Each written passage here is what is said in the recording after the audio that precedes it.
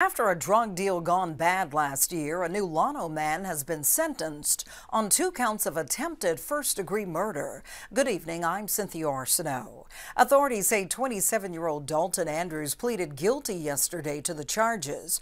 Vernon Parish Sheriff detectives learned Andrews was involved in a drug deal outside Adolph's convenience store when a robbery led to Andrews firing 13 rounds at a vehicle as it left the parking lot. A bullet hit one man who was treated and released from the hospital.